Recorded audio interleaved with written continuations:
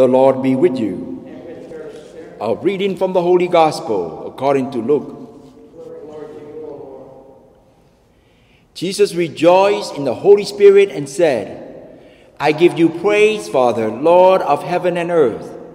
For although you have hidden these things from the wise and the learned, you have revealed them to the childlike. Yes, Father, such has been your gracious will.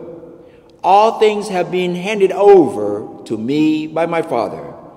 No one knows who the Son is except the Father, and who the Father is except the Son, and anyone to whom the Son wishes to reveal him. Turning to the disciples in private, he said, Blessed are the eyes that see what you see.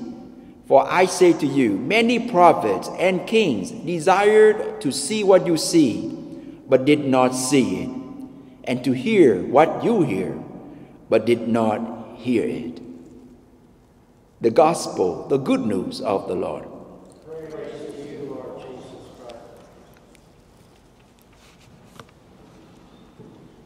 Blessed are the eyes that see what you see, and ears that you hear.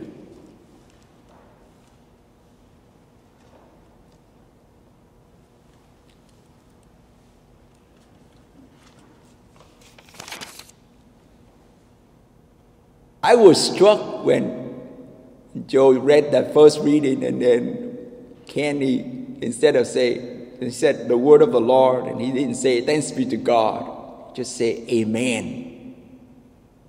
I don't know you noticed that. Because the first reading today gives us the whole new imagination, the kingdom of God, the reality of God. God comes not to destroy us, not to make us suffer, but God comes to enlighten us. It's like the Alleluia right here, to enlighten our eyes, to broaden our horizon. The beauty of God's kingdom is you keep going and going. All the impossibilities that we could come up with, it becomes possibilities. Can you imagine that the wolf shall be a guest of the lamb? Can you imagine that the leopard shall lie down with the kid? The calf and the young lion shall browse together with a little child to guide them? This is the impossibility that we never put together. But today, my brothers and sisters, I already invited you to dream. Now, we never dreamed that. And in fact, some of us maybe stopped dreaming for a long time because we didn't think anything changed. In my Redemptorist province, the one Brother Henry, he said, a lot of changes but no improvements. And so we stopped changing.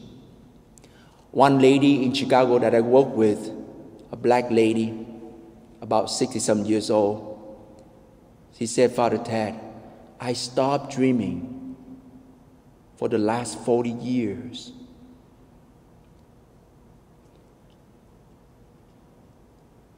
Today, I know that we live in a pandemic, not just the coronavirus pandemic. We have a lot of pandemics. The pandemic of faith.